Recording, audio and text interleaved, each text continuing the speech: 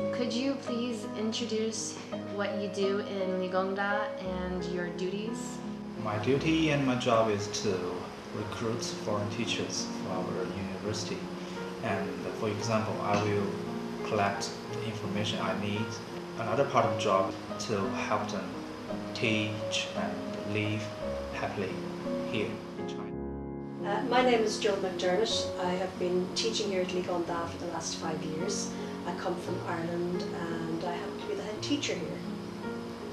And my name is George Benson and I'm also from Ireland, and Joan is my wife.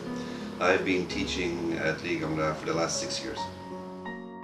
Hello, my name is Madeline Goodman. I am a recent college graduate from the state of Missouri in the USA, and I have been teaching here at the university for 2 years.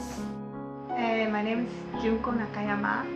I'm come from Japan, so I've been here about 1 year. My name is Samantha, but I really like to go by Sam most of the time. My major was biology, but I ended up teaching English at Chinese University. My name's Alex. I'm a recent graduate from North Carolina, and I've been teaching English here at SDUT for 1 year. My name is Dave Bell. I come from Ireland, and I've been a teacher at SDUT for the last 3 years. My name is Li Jie. I'm the assistant of the deputy director at Ms. Bai. My job is to help the foreign teachers to study in China, and I'm their Chinese teacher. Well, as a recent college graduate, I would say the cost of living is very affordable. It's very cheap to live here. Food or beer is always less than $2 American dollars, which is extremely affordable. It's really easy and comfortable to live here, especially considering the university provides insurance.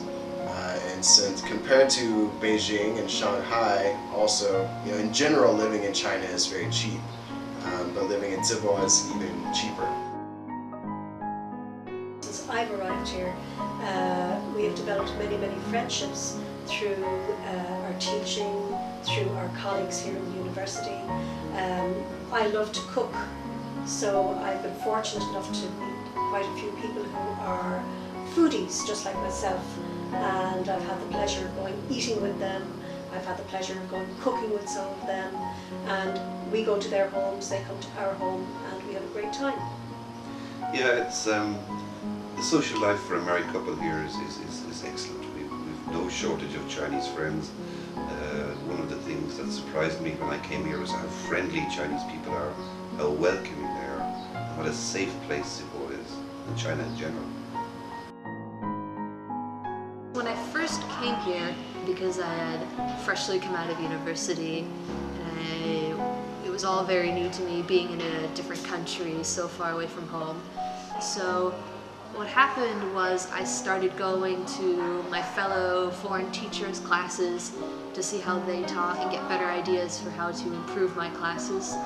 And what came from that was this sort of mentor program we have now, where you can be paired up with one of the other foreign teachers and follow them for like a week or two, see how they do classes and get a better feel for how to teach your own classes. And I think that's been really beneficial for the new teachers who have come here. Yeah, living in Zibo is very convenient for travel because of Zibo's location.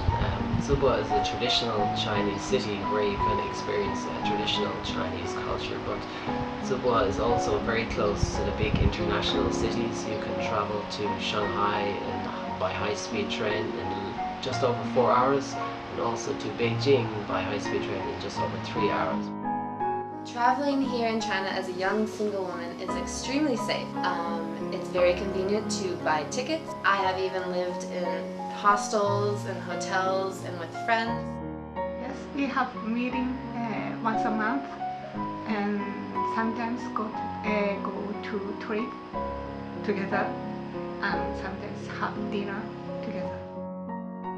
Think of Shandong University of Technology as a gateway to China.